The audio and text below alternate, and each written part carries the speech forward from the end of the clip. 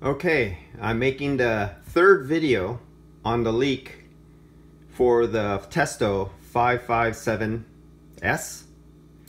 And you're probably wondering, why are we looking at an ultrasonic leak detector standing outside of a door? I'm going to show you how sensitive this ultrasonic leak detector is. You've seen a little bit of it in my last video with the True refrigerator. Now, right here,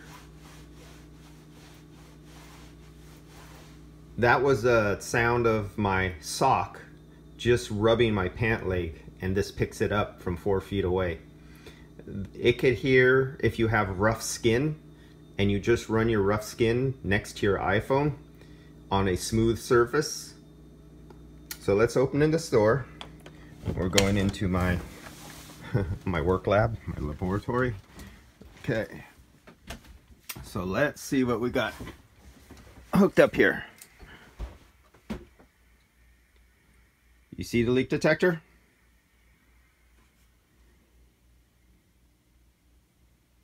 You see it go down?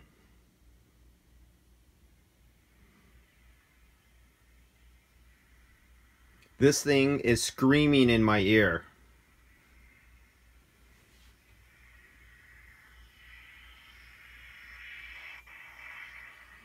That was kind of painful. Hold on, I gotta turn down the volume. This is a little too high.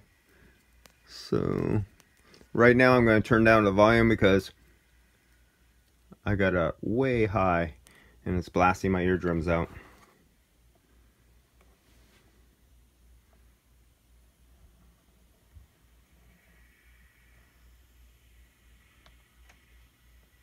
Okay, it's actually clipping. If you ever heard speakers or amplifier clip, that's what's going on right now when I get around there. So that's a brand new seal, a brand new hose, and that thing is blasting right now. When I take this off, I cannot hear or feel anything with my fingers or my ears. Even if I put my eardrum right up right here, I feel or hear nothing. I put my eye up there. You know how your eye is very sensitive to air blowing, and you can feel something around your eyes or the bottom lip of your nose, or the upper lip, right below your nose and your lip. That's very sensitive skin. And you can actually feel a slight breeze of nitrogen coming through a tube that you can't feel with your hands. So I'm going to kill this. There's no need in using this because it's just clipping up there. There's so much of a leak. So there's nothing that I can feel or hear. So now this is going to get into the territory. I didn't bring in my bubble soap. I didn't bring in the Big Blue.